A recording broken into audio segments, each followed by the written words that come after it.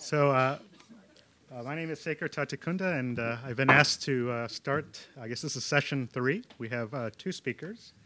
Our first speaker is Leandros Tassiulas in the blue. A little bit about him. He's a professor in the Department of Electrical Engineering at Yale, and his research interests include computer and communication networks, with an emphasis on developing models and algorithms for complex networks, architectures and protocols for wireless systems, as well as exploring sensor networks and novel internet architectures. In addition, he has a rather vast experimental platform for conducting his research. Leandros joined Yale about 4 weeks ago. So he's brand new, and I think he's still unpacking boxes. So welcome. Our next speaker is Peter Schott. He's a professor of economics at the Yale School of Management. He's a research associate at the National Bureau of Economic Research and a special sworn status researcher at the U.S. Census Bureau. And his research focuses on how countries, firms, and workers respond to globalization. He joined Yale in 1999, so I'm guessing most of his boxes are unpacked by now. So welcome, Leandros. Thank you. Thank you, Sekar. Hi, everybody. I'm glad to be here and have the opportunity to give this talk. The flavor of my talk will be a bit different than what we have heard until now. Our research is focused on communication networks, that is, on how to manage the transport of data from where they are generated to the users, and I'll present a few problems related to current challenges for mobile networking and how we address them. So we'll start with some background and motivation of what you will hear. And the motivation is the explosion of mobile data the last few years, and the diagram here shows that. And as we see, the main reason for the mobile data explosion is essentially the smartphones and all the videos that either streamed to the mobile user or they are recorded and uploaded by the user. So this is some current data, the 2012, 13, and 14, and some projected numbers for the data growth as they are predicted by a study performed by Cisco. So we see that there is an average annual growth of 66%. And as we'll see in the next slide, that is much faster than the mobile network capacity is growing. The capacity of the mobile network is growing by various actions of the operators. First, there is some increase on the available licensed bandwidth. Then there is a continuous additional deployment of new cell sites, and there are improvements of the wireless technology itself that allows to push more bits per hertz. Now, all this adds up to an average annual growth that is of the order of 29%, that is far behind than the increase in mobile data. So that stresses the mobile operators quite a bit, and they look to all kinds of alternatives to deal with this explosion. Of course, there are developments on the wireless technology itself. Currently, we are using 4G networks based on the LTE technology, and there is underway research for the next generation of mobile wireless technology, what is called the 5G technology, but this will take a while. It's a technology that will be based on the 60 gigahertz band and will provide a very significant increase of the capacity. But until then, and this will take a few years at least, there is an urgent need to deal with the increasing demand for capacity. And I'll present three approaches we have considered recently for dealing with this problem. And the first one is what we call data offloading. What do we mean by data offloading? Typically, mobile services are provided by cellular base stations owned by the mobile operators that operate in the license spectrum, which is licensed to the different operators. Now, in addition to those, there is a proliferation of other means for wireless access, more specifically the Wi-Fi access points, which are omnipresent nowadays. And they can be of three kinds: the residential access points owned by individuals, enterprise access points, as well as access points deployed by different kind of operators which are provided for service to the users. Now, these access points operate in an unlicensed spectrum band, and they are much cheaper in many ways than wireless access through the licensed spectrum to the cellular operator websites. So one approach for dealing with the increase in the capacity is to try to use to the extent possible these other means for wireless access, that is access points and femtocells, and offload a bit the cellular base stations. Now, this offloading is happening in many ways. For instance, the mobile operator themselves deploy their own access point networks, and perhaps you have seen some of it already moving around. For instance, AT&T has deployed 32,000 Wi-Fi hotspots, that is 32,000 access points, primarily in heavy traffic areas. In addition, there are other companies like Phone who have their own deployed access point network.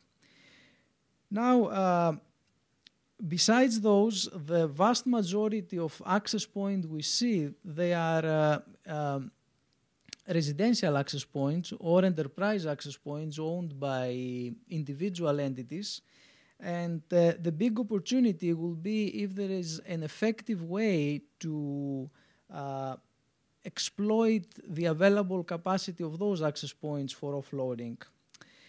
What do we mean? If you turn on your Wi-Fi interface of your smartphone, wherever you are, you will see typically at least a dozen or more networks are available, but they are all locked because they belong to individuals. If there is a way to make them available somehow to you and have the mobile operator save the capacity by directing you to those access points instead of serving you directly, that will be a big gain for them. And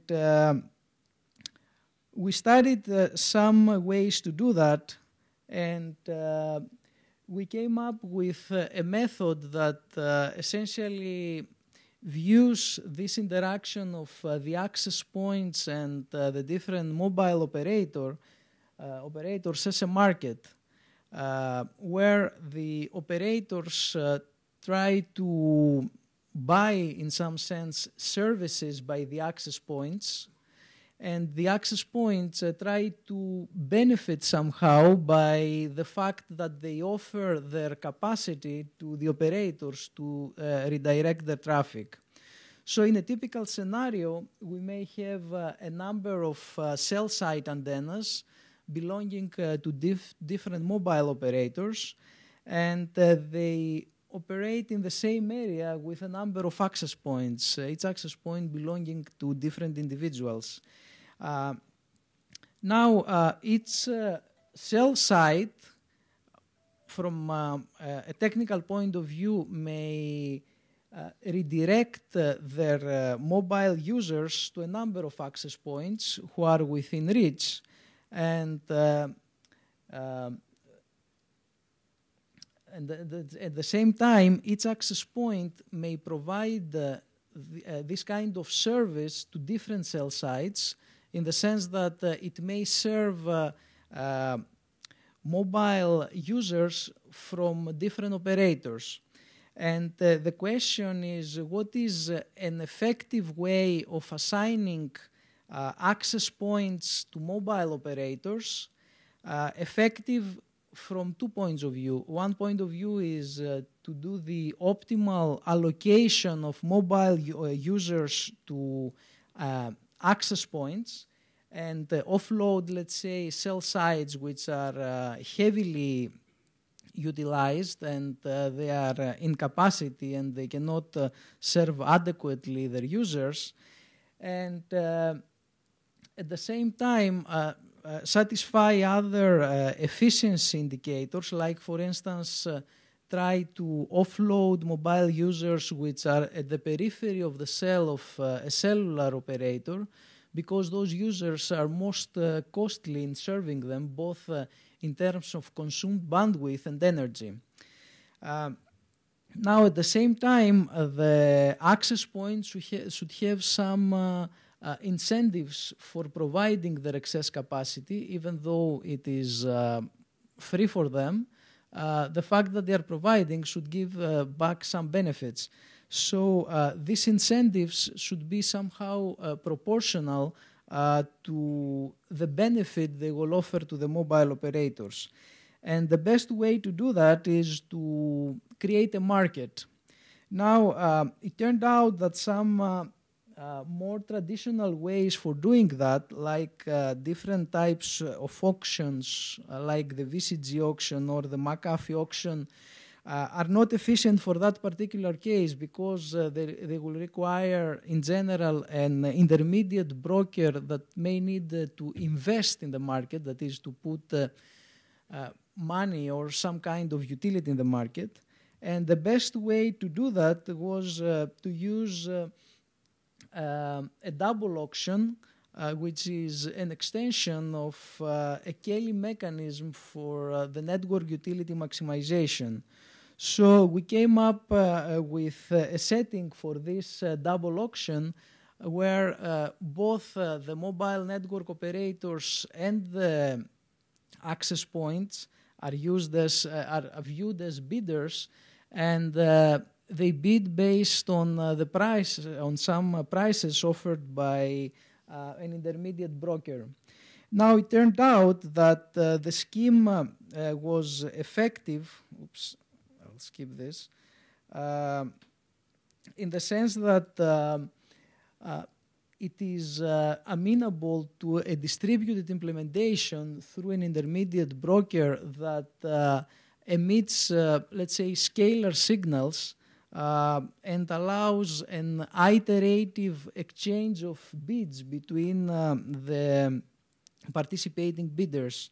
And it turned out that it converges to some allocation of access points to cell sites, which is socially optimal with respect to the utility functions which are selected.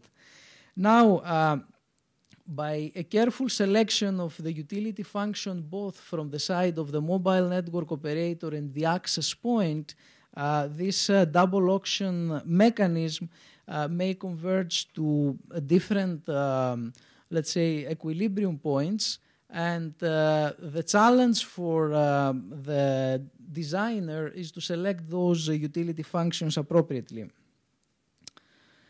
Now, I'll skip to... This kept us busy the last couple of years, as you see, for the related publications. I'll skip to the second setting, just to give you a flavor. I'll skip a few slides. I will just would like to let you know that in a week time, in October 8, I'll give the same presentation, the full version, 1 hour of it in the Yin seminar. So if you got interested from what you hear today, you are welcome on October 8 in the Yin seminar. So a second problem we considered is what is called the user-provided network, and it is we try to address the same challenge but from a different way. That is, instead of leaving the game of capacity to the cellular operators that try to capture access points, we view the mobile user itself as a potential network provider. That is, the smartphone that the user carries may act both as a gateway to the internet as well as a relay to the user. And by having the users assume those three different roles, that is, consumers of service or relay or gateway in an appropriate way, they may provide service to each other without with being transparent to the network. And the question is how to do this effectively by mimicking schemes that have been adopted in other domains for a similar purpose. For instance, the Airbnb is an example, right, of a similar type of interaction, but in a different domain. Now, some recent advantages in networking, like the software-defined networks which are available today, provide all the technical flexibility for adopting such schemes and implementing them. Let me give you some examples of how such a scheme will work and what are the challenges. Here, for instance, we see 3 smartphone carriers in the first picture that may act either as consumers of service, which is the client here, or as intermediates for providing connection to the internet.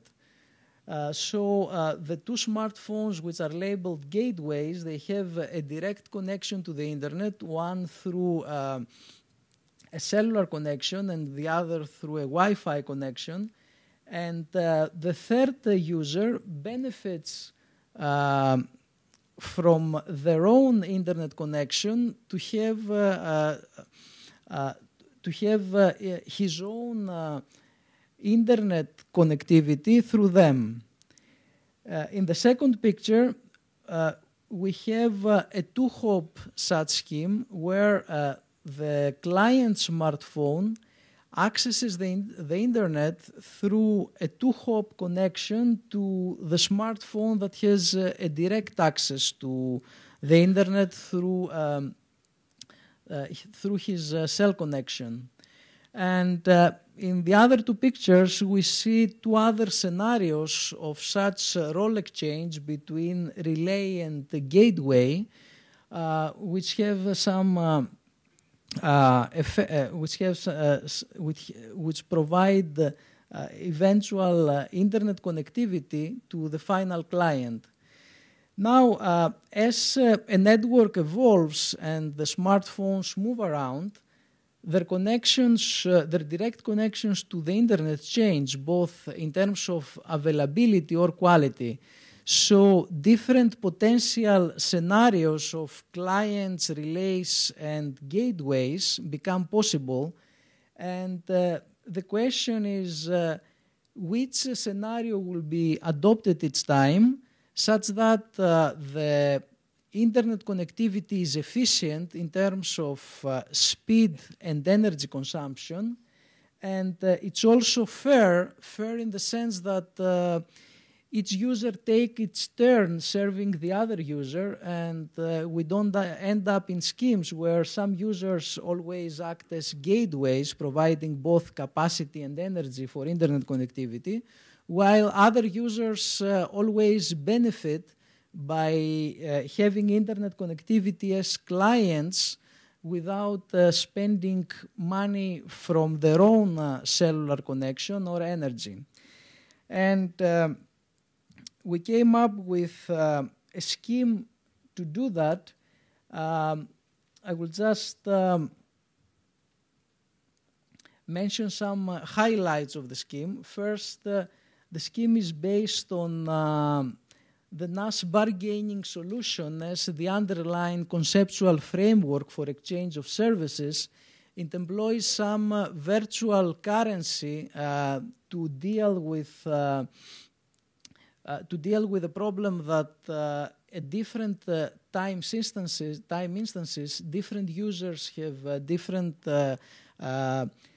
quality of internet connections, and they can provide service or obtain service. And furthermore, the NAS bargaining solution in that particular case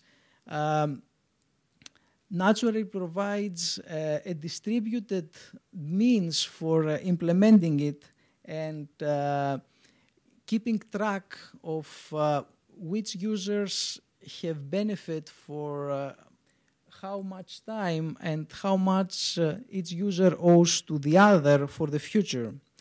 So it turned out that this scheme works well, and I'll just want to show you something.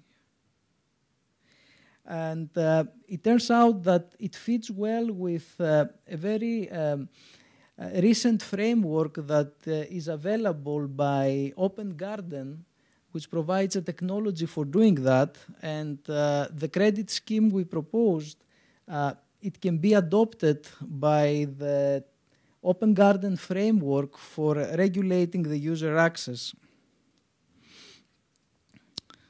So I'll take just a few minutes to say a few words about the third problem, which again tries to address the same challenge from a different viewpoint. Now, the viewpoint is the following.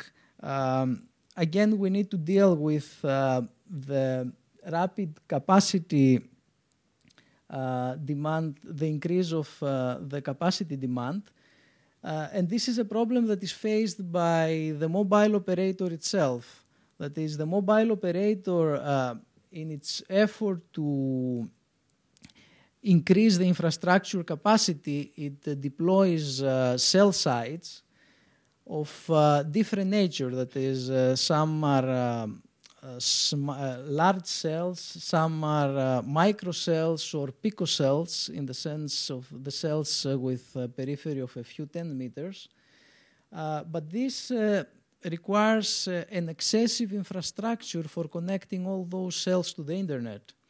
And a problem then is that a bottleneck is created on how all these cells will be connected to the wired infrastructure. So a method to deal with this bottleneck is again an implicit one that takes advantage of the fact that a lot of traffic nowadays, especially downlink traffic from the network to the user, is repetitive. That is, a large number of users are seeing the same video, or a large number of users in the same location access the same data. So a natural way to deal with it is to add storage at different stages of the network, and in particularly close to the base station itself. So novel mobile network architectures have storage at all these different levels, and the challenge is how to effectively use this storage. That is, what traffic we should store at each particular storage cache that is available at different parts of the network. Now, in order to evaluate this, there is a number of considerations. One is the likelihood that a certain piece of information will be needed at a particular point of the network, and this can be predicted to a large extent by considering the social network structure of the mobile users, that is the characteristics of the access characteristics of the friends, let's say, of a specific user. Another consideration is the service cost of the different connections, that is, certain links are more expensive than others, and I would like to use those as little as possible, and that somehow influences the kind of data that will store in the caches that offload those links. And another consideration is the service policy itself, that is, we need to give priority. I mean, certain types of data have priority over the others, and those should be given priority in storage in the local caches as well. So all these considerations should be taken into account in determining essentially whether a piece of data that is delivered to a user will be kept at the local storage of the base station at the same time, or will just be neglected. So we studied this problem, and we came up with some strategy for determining whether a certain piece of information should be kept in each cache. And this strategy is the result of the solution of an optimization problem. The challenge was how to make this strategy simple to implement, such that it is attractive to a mobile operator, since the direct solution of the optimization problem was not amenable for an easy implementation of the mobile operator. So we looked in some approximation methods to the optimal strategy that made possible an efficient implementation by the mobile operator. So I think I'll stop here. I just wanted to give you a flavor of the type of work we are doing and how it is maybe remotely connected to the data problems, the data issues you have seen in previous talks. And I will be available for any questions you may have later.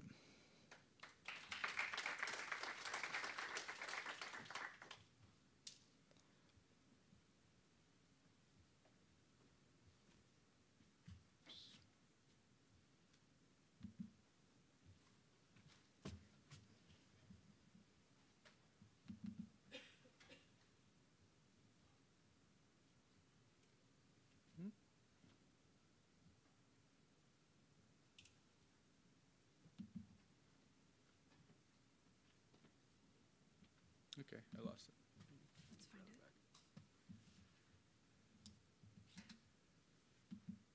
Cool. Great. Okay, thanks for having me here. Again, I guess a different kind of presentation. This is more about data that's going to become available, not my own data, but data that's going to become available here at Yale through what's known as a research data center. So I thought when you use census data, every presentation you do has to have one of these. So I thought, even though there's nothing in it that's using census data, I would put one of these up. You have to put up one of these disclaimers all the time. So I thought I would take you very briefly kind of through what RDCs are, what you might get out of them, and why they're about to be a lot easier to use for Yalees than they were before. So what is an RDC? An RDC is a research data center. The U.S. Census Bureau and increasingly a lot of other agencies in the U.S. government have been placing data available, what administrative or survey data available for use by researchers. And these data are actually never leave Sweetland, Maryland, which is where all the servers are. But increasingly, the census is allowing centers to pop up around the country, which point to those data. So a research data center is a physical location outside of the Census Bureau that allows one to access census data, as well as census is now taking on the role of archiving data from other agencies. And not just anyone can walk in, they're highly secure locations, multiple passwords and IDs to get in. But researchers who can become qualified users of the data are allowed access to these data. And the great thing about an RDC is they're open 24/7, 365. So with access, you can go in whenever you want. So that's what an RDC is. What kinds of data does an RDC contain? So there's a really broad range of information available. Most of the data, I'm most familiar with the data in the first bullet there, and as an economist using a lot of the economic data. But think of anything you know of that census collects, the people census, the business census, demographic data, lots of different surveys.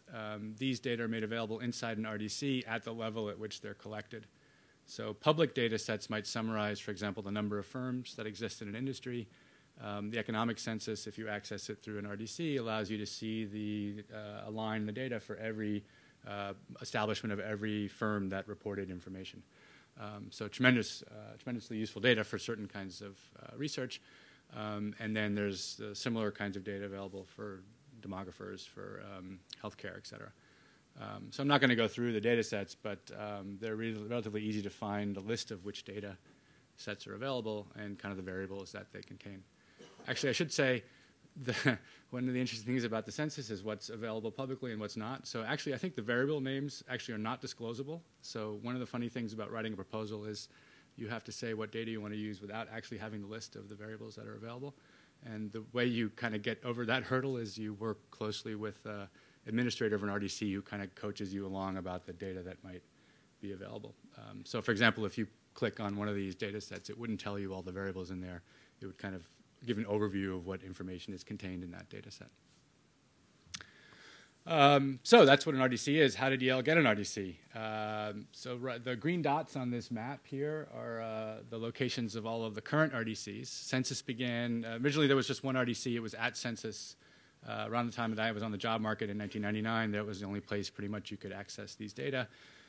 Since then, Census has been building out this network. You can see it kind of roughly corresponds to concentrations of academics around the country. And Census is interested in building out this network even more. And an RDC is a main center for accessing the data. Census, as part of its model of expansion, has also been allowing branches to be established under an existing RDC. Yale has been a member since 2006 of the consortium that founded the New York Research Data Center. Princeton's in that, Columbia's in that, the Fed is in that. That's located in Baruch College. So currently I go down to New York once a week to use the data there. We applied successfully to become a branch of the New York RDC in New Haven. There's another branch of the New York RDC in Cornell. With generous funding from Kohl's, we're going to have this branch RDC show up on Hill House in one of the econ department buildings. The cost is about $200,000 to set up this branch. That's mostly due to the costs within Yale of making the space secure. And then about 50,000 chunk of it is IT equipment that we get from Yale, servers, dumb terminals that kind of point back to Washington. The floor plan, I'm not sure how interested you are in the floor plan, but the thing is the center looks like this. The top of it is an office for the administrator that has to oversee the branch, and then that bigger room is a space with 6 terminals. 6 terminals, depending on whether you've done stuff like this before, may seem like a lot or a little. The New York office has 8 terminals, and I go down there. I've almost never seen it full. We're hoping that 6 will be a pretty good number, but we'll see how that goes. The key thing to realize, if you don't really know it, is that since Yale's a member of an RDC consortium, anyone at Yale actually can access the data for free, given that we're already paying the dues for that. And that'll be true for the branch as well. So really the only cost for the user is to kind of get a proposal approved by the Census Bureau.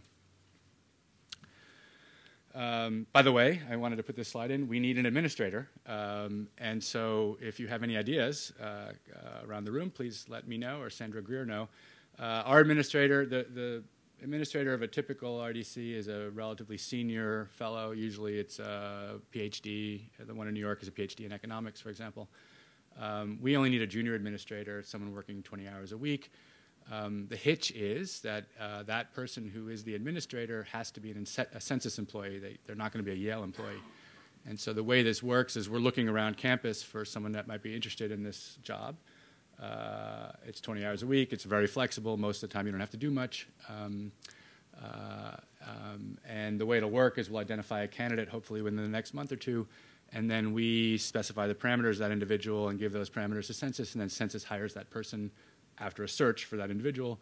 And then that person becomes a regular Census employee and is on an employee track within Census. So any ideas would be very welcome. So that was my little pitch for a administrator. Okay, now you know what an RDC is. How can you get access to an RDC? As I said, these are proprietary data. They're governed by a whole host of laws, which if you get access, you have to learn about the laws and all the ways you can be punished by violating them. So I won't bore you with all those details, but it's restricted by law. And one of the things that you may not be that familiar with, but which is an integral part of getting access to census data, is your research proposal not only has to have the usual intellectual merit, the proposed research also has to have a benefit for Census. And the reason for that is by law, Census can only kind of provide access to these data if they're in part of an effort to improve the quality of the data at Census. And so when one writes a proposal for research at the Census Bureau, a big part of what you write in a big in terms of importance, not so big in terms of words, part of the proposal that you write is how you're going to benefit the Census Bureau. And they have these great quotes on their website about this, and they're quite, listening to the presentations today, they should sound very familiar. Census collects all of this information, and one of the best ways to figure out if the information is correct and makes sense is to give it to users and see what they find. And if you have proposed research, you'll be using the data and in part checking the quality of data because of all the things that you're looking for. And so they take that, that's taken pretty seriously. And I should say it's not that hard to come up with ways to improve Census's data to put into proposal. And again, when one develops a proposal in conjunction with the administrator of an RDC, they guide you along in terms of how to word this. Okay, and then there's the rest of the bullet points there are the normal criteria. Another consideration is again, I said the major cost of getting involved with census data is actually getting the access. And this varies. The time it takes from kind of deciding you want to start working on a proposal to getting the proposal approved and then getting your security clearance for using the data, which isn't that onerous but is a step. It takes about a year. That can sometimes get longer. That sometimes gets shorter depending upon staffing and how things are going in DC and whether there's a budget crisis, et cetera. But think about a year, half a year to a year to get access. If you want more information, I put these up. If you want more information, you just Google Center for Economic Studies, Census Bureau, and you'll get all these websites. They'll describe all of these data sets. Okay, that's mostly what I was going to go through. I have appendix slides if you want to know more, but I figured I would leave that for questions, either in this forum or you can come up afterwards or send me an email or something, and I'm happy to give you more info. Thanks.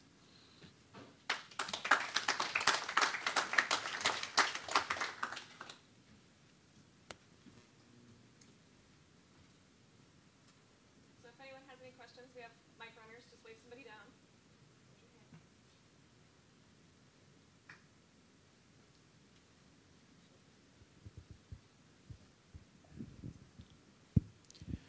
Thank you. Excuse me, do you provide access to high-performance computing farm of Yale at the same time on the same stations to use, for analytics, to run application, to execute different analytics? Do you provide access to high-performance computing on the same stations in order not to copy data or such a thing? Yeah,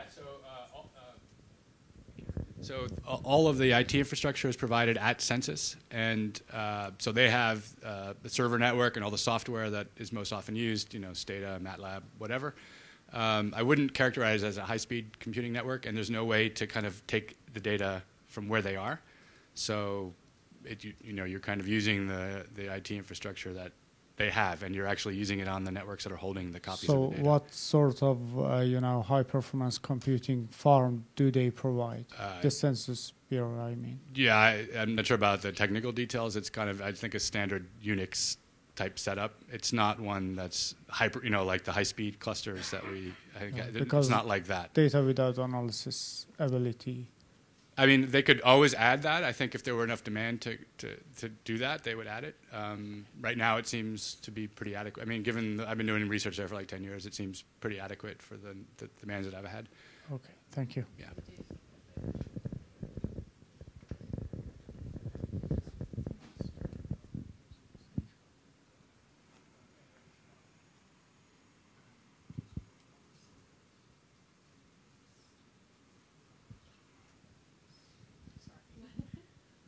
Follow-up question. How big is this data? Okay, so there are, I can tell you about data sets I know. There are 5.5 million private establishments in the United States. So one of the data sets, the LBD, which tracks all private establishments in the United States, has about 5 million observations, and then a whole bunch of fields for that observation across years, go back to 1977. So data sets range, the data sets I work with, about 1 gigabyte or so when you put things together. No problem kind of manipulating those data sets. I think you can't always do that, for example, in one statistical package, but you could always move to SAS or something if it gets onerous. So is that kind of...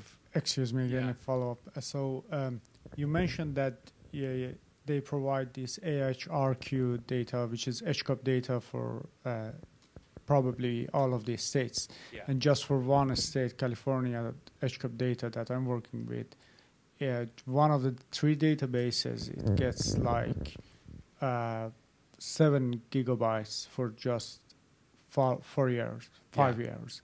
So for the entire United States, it should be like more than 100 gigabytes or 300 gigabytes. I don't know, but so I've seen people running jobs where they've, for example, to the extent that I can see the memory being pulled, it's like 150, 200 gigabytes that they're using for those projects. They run those projects. I'm still doing my project, which is smaller, and it seems to work relatively fine. I mean, I've never used that stuff, so maybe those, there are researchers at Yale who are using those data set, I think, in public health. I'm not sure where you are. And so they might know better, for example, what that experience is like when they put all those things in one file or try to manipulate them. So we are in Center for Outcome Research and Evaluation, and we obtain data by directly from a HRQ organization. So I don't know much about the medical data, but I can't characterize what's there, and I can't characterize the user experience. But I could find out more or point you to where to find out more if you need to. Thank you. Yeah, sure. I have a quick question about the restricted data and what you can do with it, if anything, outside the terminals that you were talking about. So does all the analysis happen at the terminals, or is there a certain point in the process of analyzing the data where it is anonymized enough that you can, take it on a flash drive and do your own work with it? So the way it works is anything that they've figured out how to anonymize, they usually make into some kind of public use data set. The way it works is all your analysis, which is not anonymized, you can work with at the census, and then you have to, any results of that analysis that you want to take out, but not the data, you can't take the data out, have to pass disclosure. The rules for disclosure themselves are not disclosable. So, but to give you a sense of, if I run regressions of how firms have reacted to something, you basically have to not be able to in any way identify a single firm. So if you're doing the kind of high-level stuff that I do, it's never really an issue.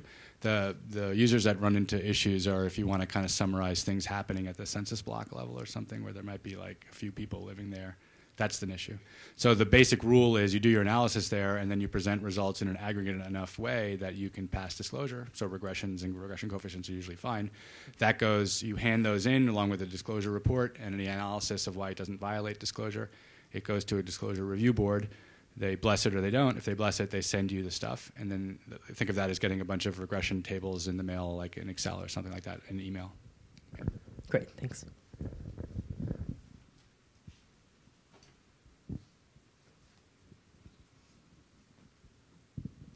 Hi, so Leandros, I have a question for you about, so you're in the Department of Electrical Engineering, but you're a YINS affiliate. And what we understand YINS is doing, what we've heard presentations last year at the Day of Data was a lot about human social networks.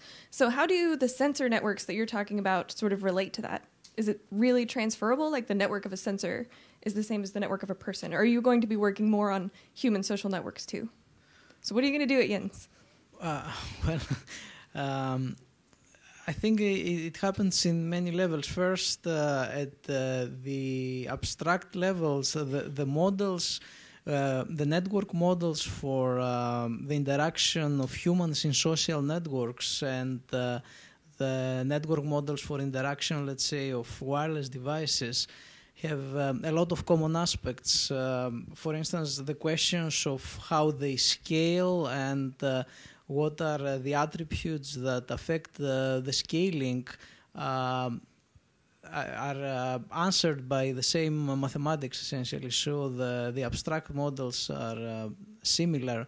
The other is that there is a lot of interaction between the two in the real world as well. For instance, a current trend in wireless networks that is cognitive radio, as it is called, which tries to find very effective ways for using the radio spectrum, taking into consideration interdependencies between the different devices, can exploit a lot of input that is generated from the social network, that is relationships of people as they can be deduced from the social network. They can provide information on how likely it is one to try to access the radio spectrum at the same time with somebody else. And this is information that is very useful for the design of the radio access protocol itself. So this is just two examples of how the two are related, and not only those two. For instance, the presentation we have seen earlier by Mark Gerstein pointed to some other attributes which relate the networks that appear in the in the genomes with the networking structures that capture either the social networks or the communication networks. So I think that's a main idea for the creation of the Institute, is to focus on these commonalities and take advantage of those to progress all these different fields. And we will reconvene promptly at 4:05. Thank you to Professor Schott and Tassiulas, who gave our last session.